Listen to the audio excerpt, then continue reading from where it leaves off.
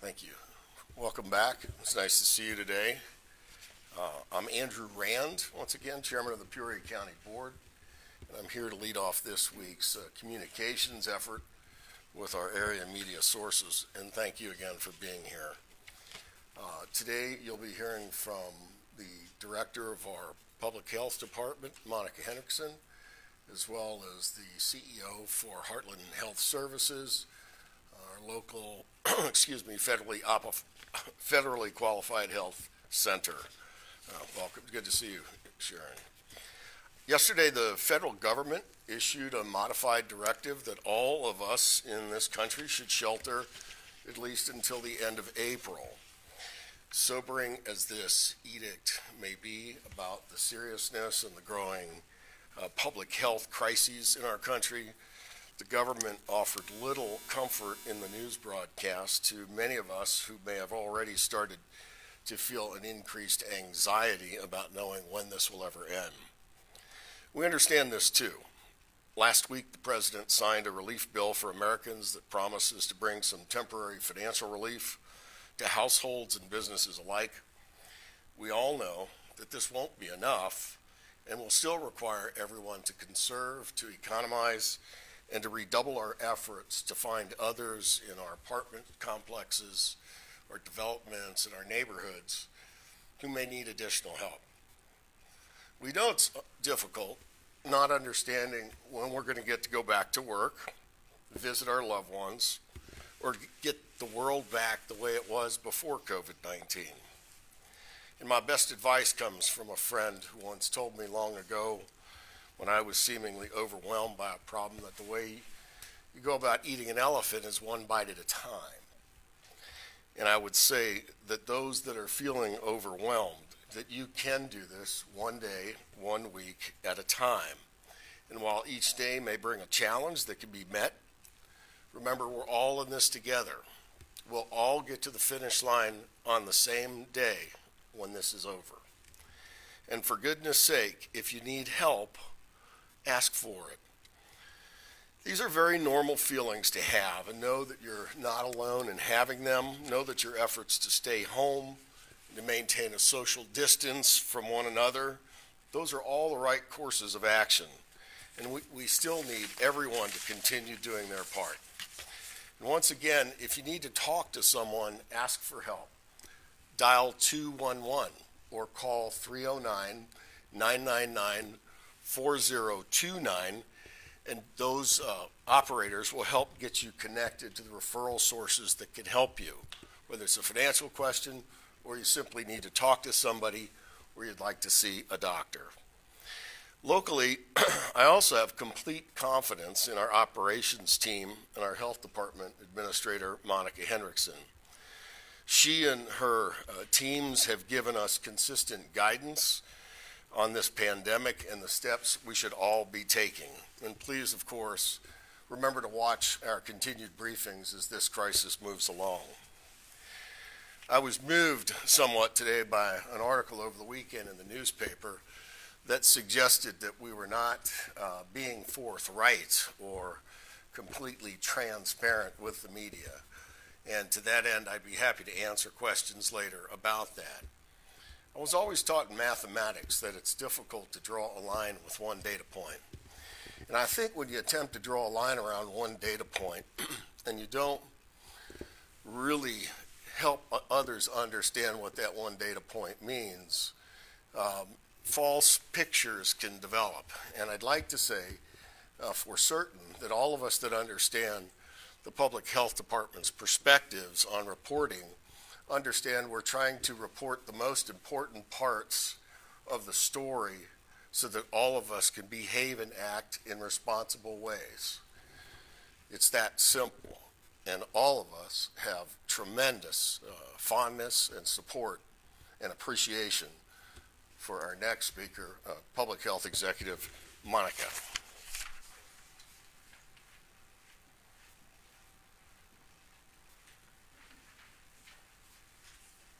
Thank you, Chairman Rand. We begin this briefing by reporting on our cases for the Tri-County region. The confirmed cases for Peoria remains at 7. One of which, the new case over the weekend, was our first community transmission in Peoria County. Woodford is at 4. At the time of this data point, we do understand just about a few minutes ago they are reporting their 5th case. That will be counted in tomorrow's numbers, and that Tazewell County is also at 4. One of the other data points that went live today is our hospital systems reporting in terms of their hospitalization in ICU. This is a data point that the Illinois Department of Public Health had started requesting from our hospital systems, and with our first day of reporting being today, we're able to share that information. Please be aware, though, the numbers reflected by the hospital systems do not necessarily overlap with the Tri-County residents. Our healthcare system is large and is within the state of Illinois one of our largest systems, seeing patients from throughout not only our state but even from other states. So with that, there are currently 4 persons under investigation in the ICUs of the 4 hospital system. There are 3 confirmed cases of COVID in the ICU. There were 9 positive tests in the past 24 hours, and there were 7 specimens collected in the past 24 hours. The 4 hospitals include OSF St. Francis Medical Center, Unity Point Health Methodist, Unity Point Health Proctor, and Unity Point Health Pekin. In addition, the state released today 461 new cases, bringing the count to 52 counties out of 102 that are now reporting confirmed cases of residents. You may also start seeing changes at grocery stores. The Illinois Department of Public Health and the Governor's Office released grocery store guidance to our essential services that are our grocery stores and obtaining ways to create additional prevention actions within their facilities. Different things include really focusing on how to maintain that 6-foot separation distance, whether it is creating visual reminders, having staff monitor, as well as reminders through the PA systems. As you go through the grocery stores in the next few days, if you don't choose to do curbside pickup or online, which is a preferred method, you'll be aware of these changes as they come through. We spent a lot of time talking about some of our largest healthcare systems in our community, OSF St. Francis and Unity Point Health. But one of the greatest things that we have in a community is that we have a very strong federally qualified health center. And to speak about the services they provide to some of our most vulnerable population, I am actually honored to present Sharon Adams, the CEO of Heartland Health Services.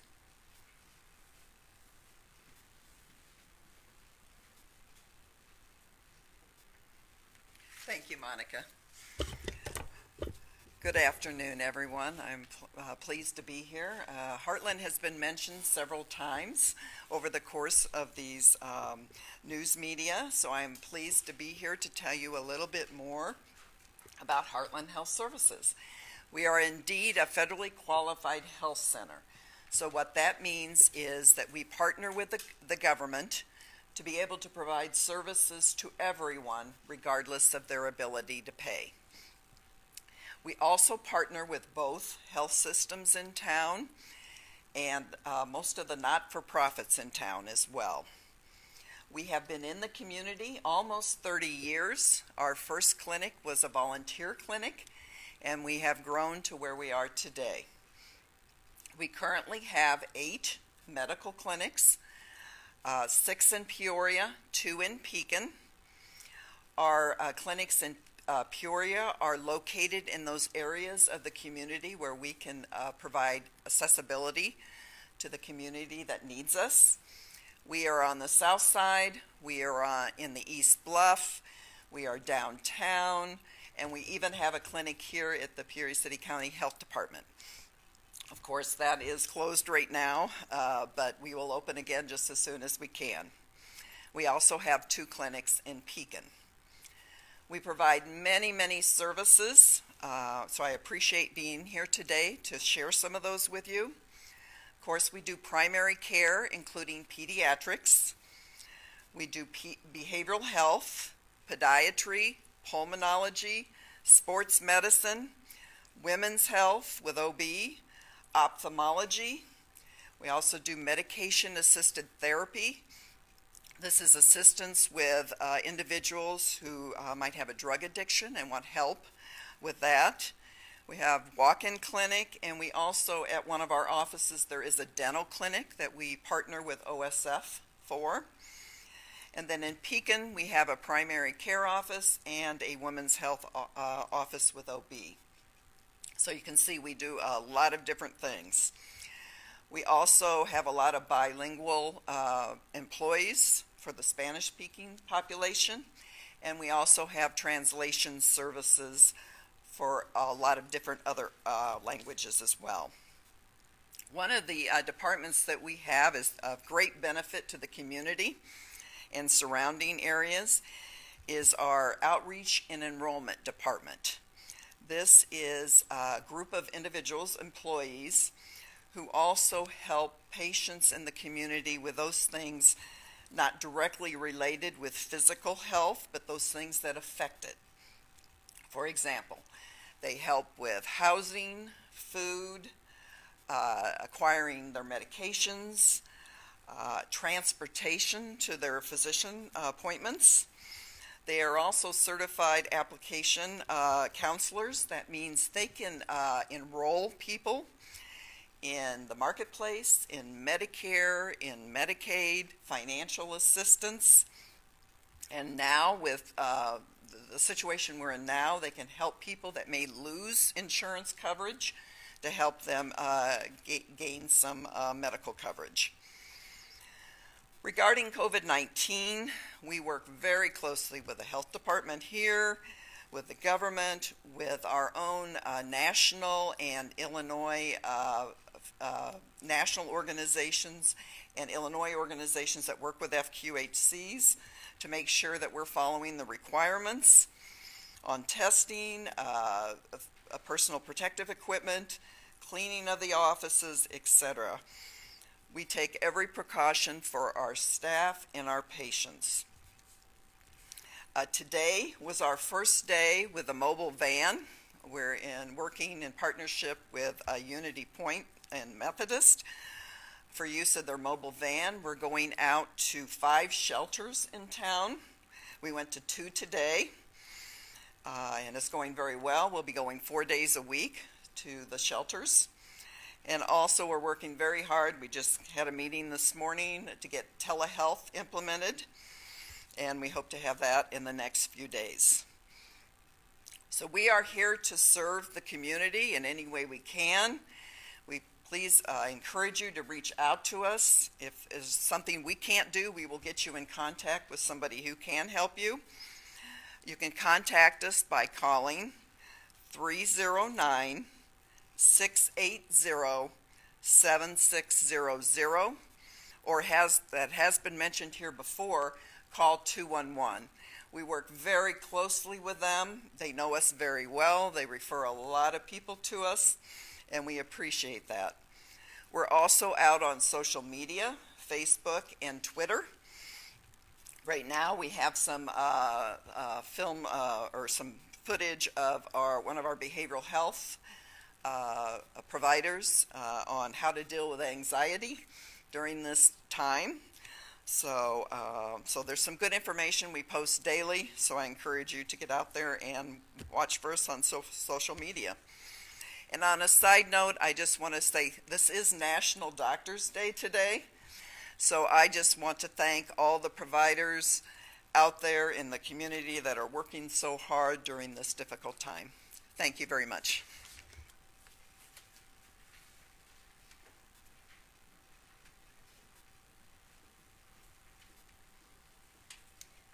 Thank you, Sharon. We'll open up to questions along with Sharon, myself, and Chairman Rand. We also have County Administrator Scott Sorrell and Dr. Stoner, who is the Medical Director for not only the Peoria City County Health Department, but also the Chief Medical Officer for Heartland Health Services. The drive-through testing in McLean, will we start seeing results from that from people in Peoria who've gone over to get tested? If individuals from our area were tested and received a positive test result, then yes, we would be notified as the local health department. And then based on that information, we'd begin contacting them, letting them understand what their test means, giving them guidance on isolation, as well as contact tracing for those involved. Are you the one who tells them then? I mean, how quickly do It depends on how fast the turnaround time is for the test results. Right now, the state lab is anywhere from 24 to 48 hours turnaround time. Some private labs, if they're utilizing a private lab, could be longer. If they are getting the results within a few days, then it is notified through their resident local health departments that they're a resident of. So if they are a Peoria County resident, they should expect a phone call from the Peoria City County Health Department. Likewise, for Woodford County, it would be the Woodford County Health Department, and then from Tazewell, it would be Tazewell County Health Department. So it'll be possibly a week before we start seeing those, if there are any? It might be sooner than that, hopefully, but yes, they should start rolling in. Okay. Do you have any numbers on how many people participated in that? I believe they had wanted to do about 250 total. I do believe that they were shy of on both days that they were having those events. I don't think they actually hit 100 on either one of those days. And will this continue for how long? The testing at McLean House? I know it was supposed to go on, and it didn't say when it was going to end. I think they're going to try to keep testing until they run out of tests themselves. They had set up a kind of a threshold value, and until they run out of that, they will continue operating. Now, again, these are federal assets. These are coming from the Federal Emergency Management Agency, or FEMA, as well as HHS. They are not state or local assets, so it's really dependent on them. So you mentioned there were 4 patients in ICU currently, is that correct? There are 4 persons under investigation that are in the ICU in the 4 hospitals. Persons under investigation are individuals that are demonstrating symptoms, might have been connected to a contact or had a travel history, but do not have a confirmed test yet. So how are we on ICU capacity in total right now? I mean, how filled is it? They are, and because of other decisions that the hospital system's made in terms of kind of changing some of their non-essential services that they were offering, they're actually at some of their lowest capacity right now. Again, preparing for that possible surge that might come in the next few weeks. And so with that, the hospitals have been daily monitoring their capacity, understanding what their limits are, and then recognizing the fact that a lot of things they've done has actually helped kind of keep that lower than it would have been a year ago. Is it possible to put a percentage or a number on the current capacity at the hospitals? We are working on that, and the reason why I can't give a strong answer on that is because they're actually looking at how they do ICU capacity in general. You've seen this in the New York area where they're converting vet machines or anesthesiology machines to help facilitate this. So both hospitals are actually looking to expand their capacity right now. So what they would be normally built for a year ago, they're trying to expand that right now as we speak. Do we feel we're adequately prepared at this time for a potential surge in a few weeks? I mean, the current projections show we're expected probably sometime April, maybe, for when we start really getting a crunch here in Illinois on ICU capacity. I mean, do we feel like we're ready locally? I think we are very much ready locally in the terms of the planning and communication that has been done by our hospital systems and our healthcare system in general. Whether it's not just the hospitals, the EMS providers, Heartland Health Services, the nurse triage program, all of those were put into place to really keep our capacity at bay. I think the kind of the missing part in this conversation is understanding how well we've decreased transmission through that stay at home or shelter in place. As long as that intervention that we are all participating in and we do well, then yes, I think our capacity is something that we can keep, we're in a good planning phase for right now. But part of that is that we're planning for the unknown, and so that's always going to be the moving target for us. So would you say Central Illinois is doing a good job of flattening that curve out right now to a point where it's manageable? I think it's too early to tell for flattening, but for today, we're within our capacity, and we're able to respond to the needs today. You said there were 5 cases in Woodford confirmed? So there were, when the data was run today that was submitted for our report, there was 4, but they were just announced a 5th case. They're currently investigating it. It just came in about 5 minutes before we went on air. Governor Pritzker said yesterday that he wants to have 10,000 tests per day within 10 days in Illinois. How many would be here in this area, and who would be getting these tests? I think what the governor is requesting is a noble request to have that much testing capacity here locally. What's really difficult is understanding that even with 10,000 tests, we would still have to prioritize as a state. And so really that prioritization will still be based on people that are showing symptoms, And then again, those where the testing would actually matter or change their course of care. I think if you look from a population standpoint, our region and our hospital system serve outside the Chicagoland area one of the largest healthcare communities and a large population base. Having said that, though, that ratio of understanding symptomatic versus non is what really is the missing piece for that. Monica, the governor mentioned in his press conference today about different shipments of PPE and kind of where they were going across the state, and he did mention the Peoria area. Can you talk about how that's split up, within this area, about what hospitals get what? So the question is about PPE and how that kind of comes down locally to other entities. So there's actually two mechanisms in which personal protective equipment, or PPE, is brought into a community. One is through your Illinois Department of Public Health or local health departments. The other is through your IEMA, or Illinois Emergency Management Agency. Depending on the entity, they will filter up either through the health department, through a hospital system, and then lastly through IEMA as kind of the one and done aspect. So with that locally, one of the greatest private partnerships that we've actually have that comes through this entire emergency operations that we've done here locally in Peoria has been working with TDA. That's helped us bridge distribution needs and burn ratios about material for our entire community. People that are way smarter than me, that understands logistics and computers, were able to really match the need versus the ask. And with that, we here locally have been able to ask for shipments to come in.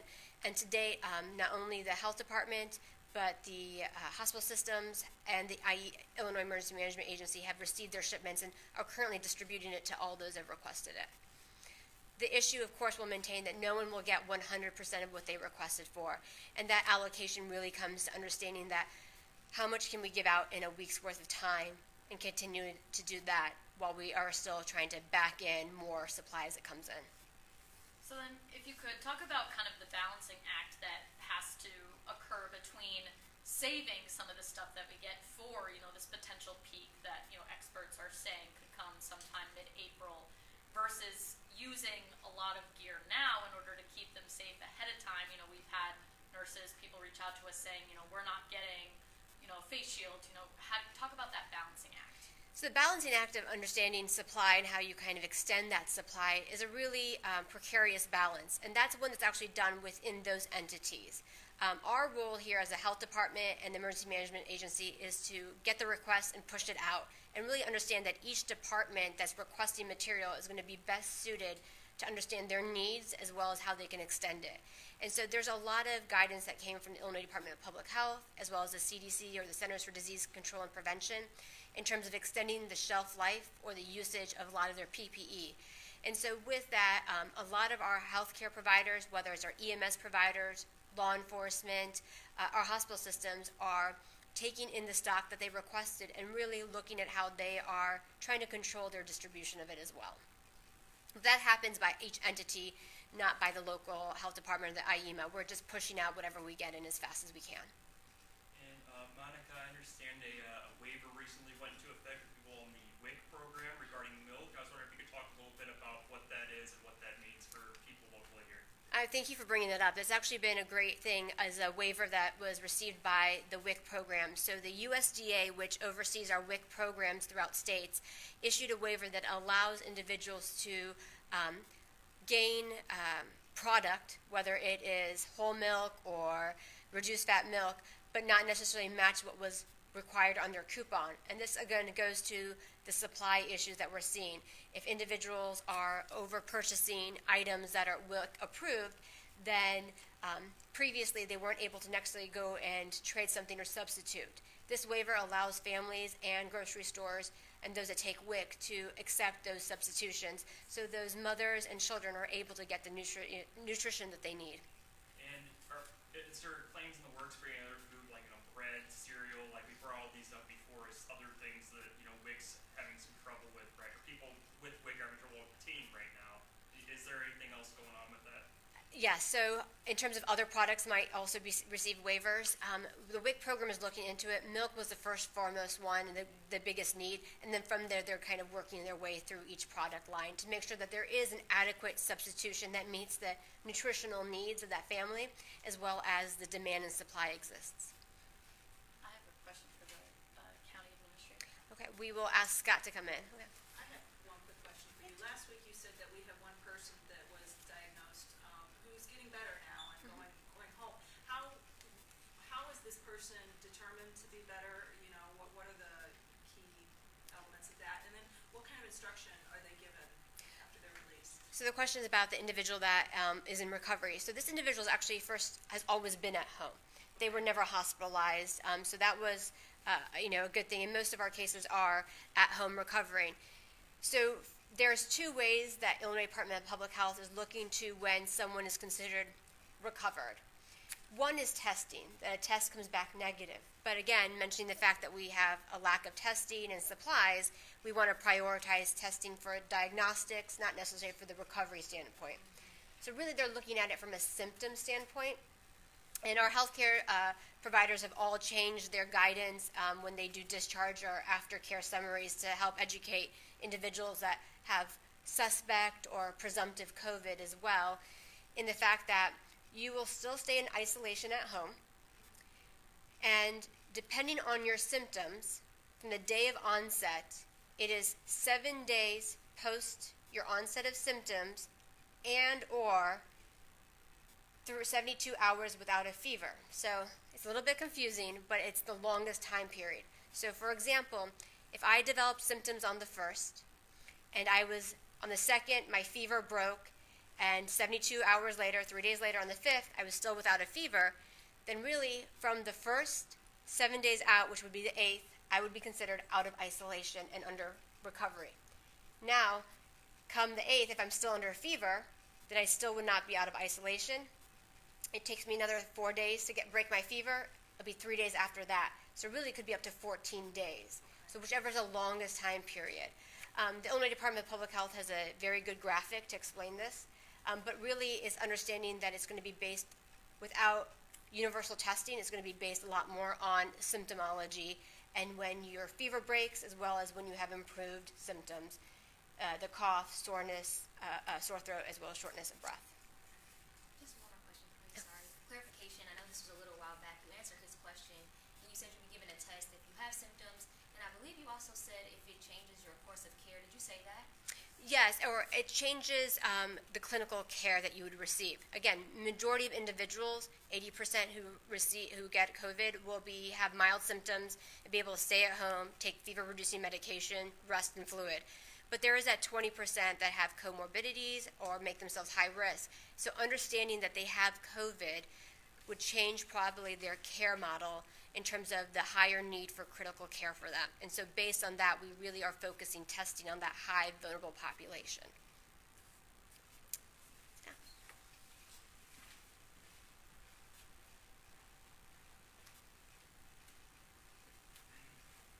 Thanks, Monica. Who asked the question and what was it? I was standing out in the hallway to keep our numbers under 10, so. No, you're fine. Didn't even ask you yet. So, speaking of that, obviously the county making huge measures to obviously limit the spread of, COVID-19, all doing our part, social distancing. But we have county employees, for example, the highway department employees complaining that, they're having to ride in trucks with other people, so obviously that's not 6 feet apart, and that their employer is basically saying, well, if you don't do your job, you'll lose it.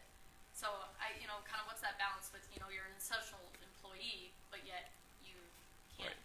So first I would say that we're not forcing any Peoria County team member to put themselves in an uncomfortable position such as that. And if that is occurring, we'll work with the department heads and elected officials to bring that to my attention and resolve it. But as we move forward, what we are doing as an employer, as a unit of government, is putting in place measures that all employers should be putting in place, and that is trying to ensure that we are enforcing and practicing those social distancing guidelines. I think this is a unique situation that we'll certainly investigate and determine what the proper course of action is going forward. Yeah, because I guess if you could, elaborate a little more, because obviously, this is essential things that they're doing, but kind of that balance of, because if then they all get sick, then, we right. don't have that service. So what, a couple of things that we've done already is we have the ability, if team members are either symptomatic, we obviously want them to stay home. If they have childcare needs, we want them to stay home. If they are uncomfortable in our workplace, even if they are an essential service department, we've got procedures in place where they can be excused from coming into work. So it's a function, and those have been very well communicated to all of our team members. I actually send out a daily email that includes some of that very information to all of our team members, and so I think it's a function of all of our folks really taking to heart some of that guidance that we're giving them. Are there any penalty for like managers or who aren't following these guidelines and are kind of just doing their own thing? Well, as of right now, I would characterize Peoria County government as being very united, and all of us working very hard to continue delivering services to the taxpayers of Peoria County while working within the constraints that we have under this new normal. So in terms of what penalty would possibly be there, you know, we're not in a position today because I'm just actually learning about it a little bit right before we came on air. So I've got a little bit more work to do in terms of investigating what the situation is. And once I know more about the situation, then I'll be able to take corrective action as the administrator if there is any to be taken. I have a question for the CEO.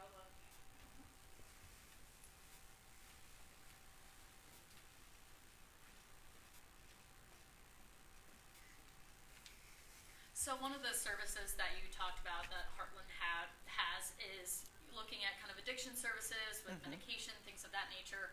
Obviously right now is definitely a difficult time for people struggling with addiction, since a lot of the things that they would access, you know, things like meetings, things of that nature, can't happen. So can you discuss what services are still available despite kind of the social distancing? So we are still continuing with our medication-assisted therapy, our appointments there. We're also this week going to be moving to, with our behavioral health providers, telephone calls. So people don't have to come in. They can do voice-to-voice with the behavioral provider. And so we're looking at ways. We also try to social distance in the office as well to keep people safe. But it is, as you said, it's very important right now, especially that the behavioral health component of all a person's well-being is very important right now, and we are concentrating on that. So I know today was one of the first days of it where the vans actually went out, but any idea as to be able to quantify the number of people you're going to be able to serve with this new service? So we're going to the shelters, so 5 shelters in a week's time, some of them multiple times. Today, just in our trial run, we saw 5 patients this morning and 5 this afternoon. So we hope to grow that as we get better. This was our first time treating on a mobile van. So we're very excited about it to grow it. So we want to go where we're needed, and the shelters is one place where we're needed. So thank you.